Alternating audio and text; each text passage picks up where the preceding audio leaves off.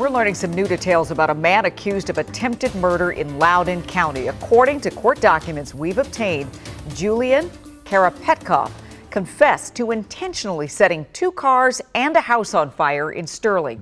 And now WUSA 9 has learned that the cars and the home belong to the family of a young woman that he was allegedly stalking. Ooh. Yeah, thank you for joining us tonight. I'm Leslie Foster. Yeah, and I'm Lorenzo Hall. Clearly, there are a lot of details to unpack in these court documents. Rafael Sanchez Cruz is here to break down the new information and how this all started with a TikTok video.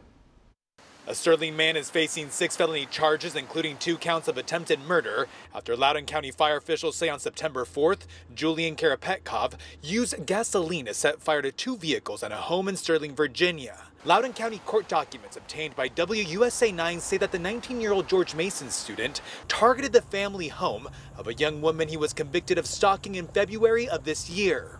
The criminal complaint indicates that Karapetkov and the victim met as students at Potomac Falls High School, and that during their senior year, the girl rejected the subject's romantic advances.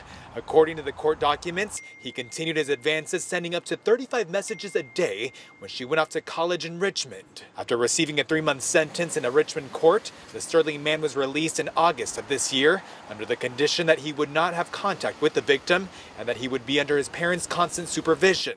But just days after his release, the young woman started receiving messages that she was being tagged in videos on TikTok. On September 4th, a friend of both the victim and Karapetkov posted an 11-second clip on social media that showed the young woman at a party. 3 hours later, her family home was set on fire with their parents inside. Both managed to escape, the fire causing more than $200,000 in damage. The criminal complaint alleges that Karapetkov knew that the woman was not inside the house at the time.